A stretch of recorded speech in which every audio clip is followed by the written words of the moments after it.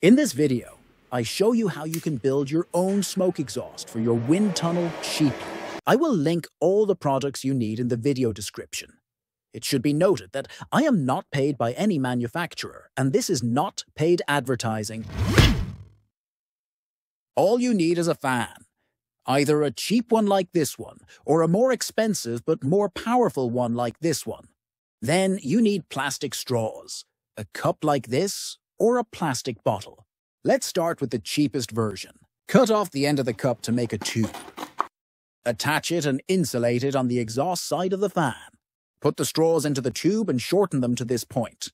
Your smoke intake is ready for just $5. If you want something more professional, get a PC fan like this. It has an adjustable speed controller. The principle is the same here.